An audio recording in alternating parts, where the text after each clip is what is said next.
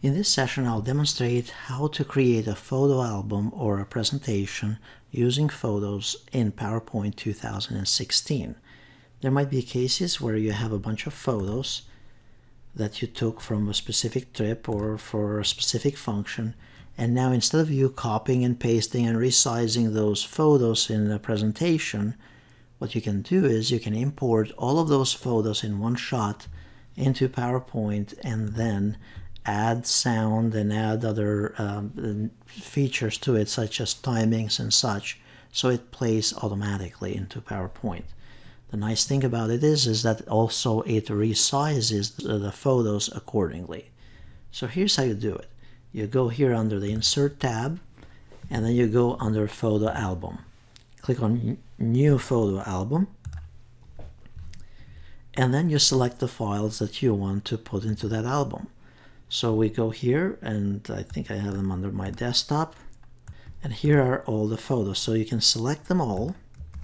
I'm just pressing Control A in this case, and then it lists them here. We can change the order if we want. We can choose here the layout, so it's going to fit them to the slide, or you can have them 2 pictures per slide, or however you determine that you want those.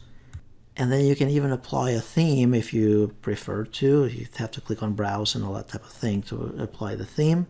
And then all you have to do is simply click on Create, and it'll do the magic. Note that this created a new presentation here.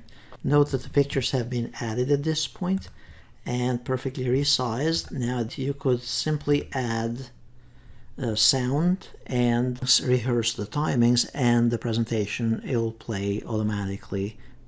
And for those functions, refer to the other tutorials on PowerPoint 2016, such as rehearsing and inserting sound into a presentation. But notice it's done automatically.